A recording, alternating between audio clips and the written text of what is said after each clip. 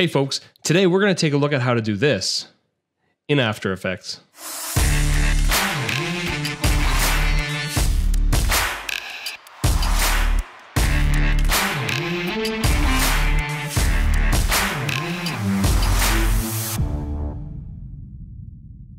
Welcome to the channel.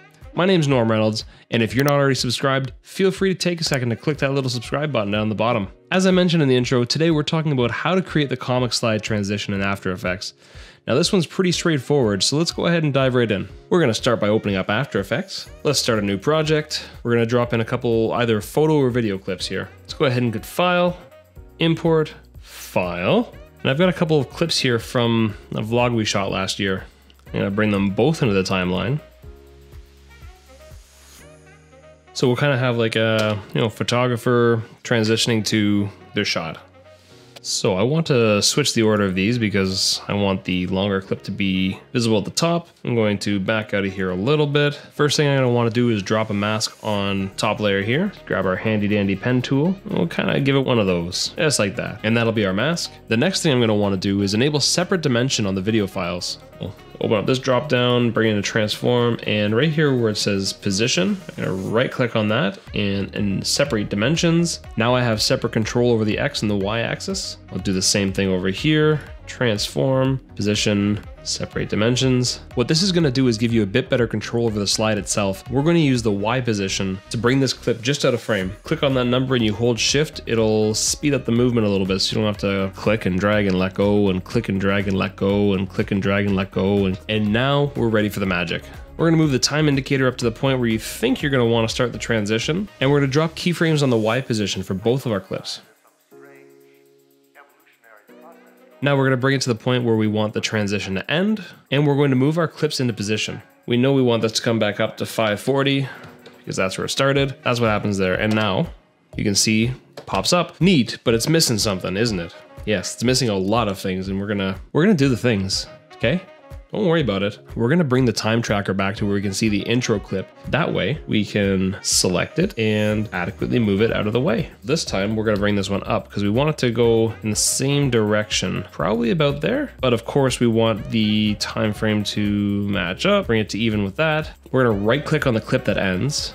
We're gonna go time, and we're gonna freeze on the last frame. What this will do is it'll give the effect like we're pausing the previous video to show the new one, like this. So you can see there's a gap in our frames. We don't want that to be there, but we'll adjust that in a second. First thing we're gonna do is set our existing keyframes to easy ease to give it a bit more of a fluid movement, but I wanna take it a little bit further from there. So what we're gonna do is we're gonna select our first file. We're going to open up the graph editor. We're gonna click on this and you see it's got handles here. So what we're gonna do is we're gonna move these handles so that the curve is a lot sharper. And this will give us some quick motion at the beginning and the end of the transition, giving it the feeling like it's quick, but keeping it interesting for longer. So let's see what that looks like.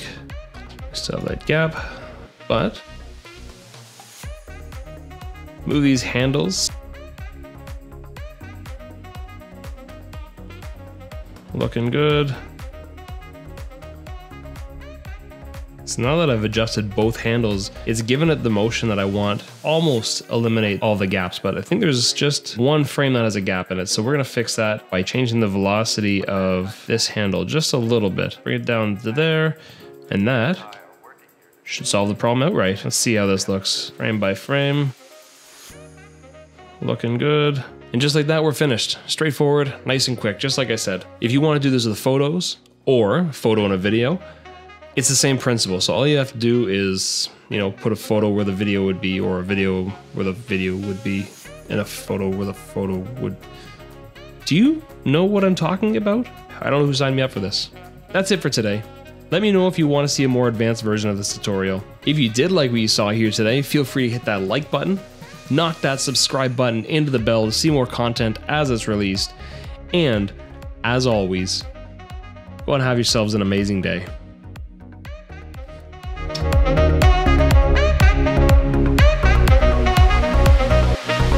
That's it for today. Let me know if you'd like to see a more advanced version of this tutorial. Okay? Oh, my nose is itchy. Oh! Oh!